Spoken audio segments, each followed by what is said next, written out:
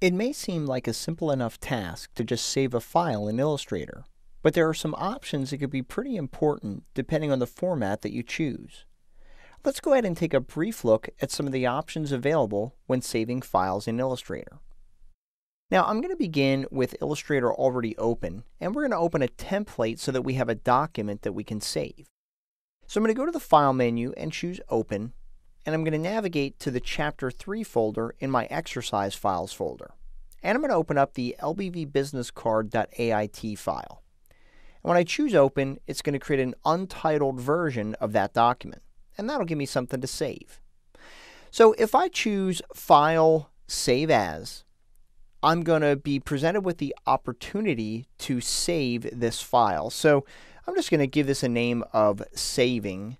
And in the Format drop-down menu, this is really where all of the options are available. So if I click on the drop-down menu, you'll see that we can save our file as a template. You'll notice we have some SVG options.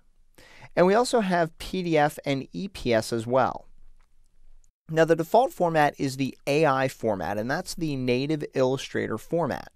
So I'm going to go ahead and save as that format to start. So I'm going to go ahead and click the Save button, and it's going to bring up the Illustrator Options dialog box. Now, the first thing you're going to notice is that in the Version drop-down menu, we can back save in Illustrator all the way back to version 3 if we prefer to.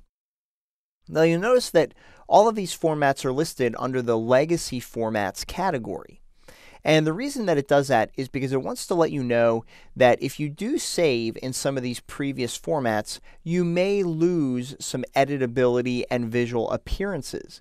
Because if you've used a feature in the latest version of Illustrator that's not available in any of these previous versions, Illustrator is going to have to do some magic to at least make it look as closely as it can without using that new feature. So just keep that in mind. So we'll leave ours set to the current version of Illustrator. In the Fonts category, the default setting here is to subset the fonts when the percentage of characters used is less than 100%.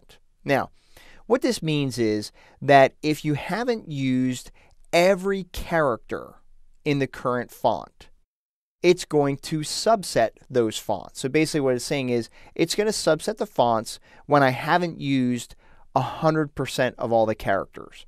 And that's to really save file size in the document. Now, something to point out here is this is not really embedding the fonts inside of Illustrator for use when you open the document. This is really embedding them for preview purposes and for printing purposes as well when you place this document inside of another application. But when you open it, it's still going to ask you for the fonts that are used in this document.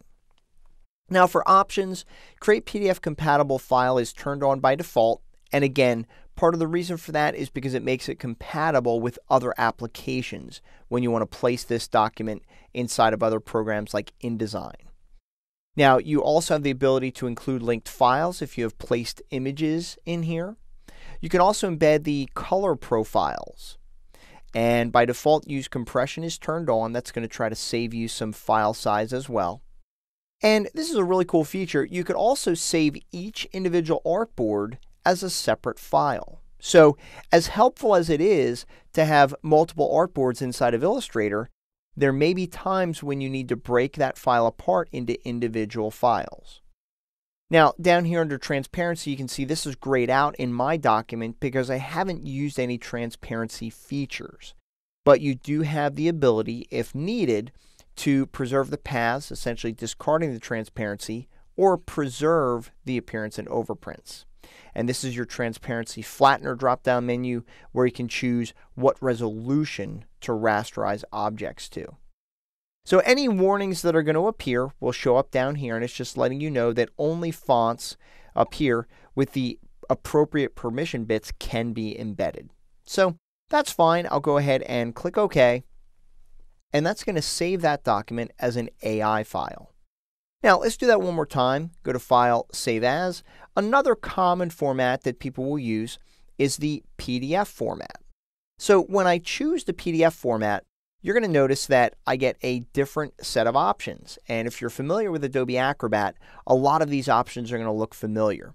Up here in the Adobe Pdf Preset drop-down menu, you have options available to choose from that control how the resulting PDF is created, such as image resolution and things like that.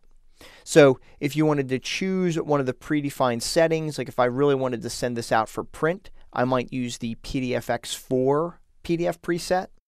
And you can also go in here to each of these categories and customize the output as well.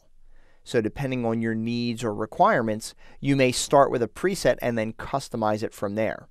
You'll notice that the minute you make a change, if I change this to say 400, this drop-down menu here is going to say the name of the preset and then modified in parentheses, just letting you know that it's not using the true preset that has been defined.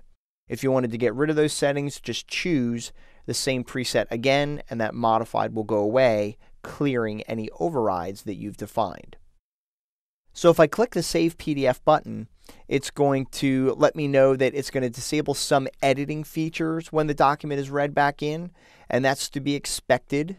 So I'm going to go ahead and click OK, and now I've saved this file as a PDF. In addition to the standard formats found under the Save menu, you can also go to File Export. And this is not exactly saving, but it's actually re-rendering the artwork in a different format. When you go to the drop-down menu, you have a number of different file formats to choose from in which you can repurpose your artwork. So I'm just going to go ahead and cancel out of that for now. And so understanding the options that are available will help you to save a file appropriately for the format that you choose, hopefully alleviating some headaches in the future.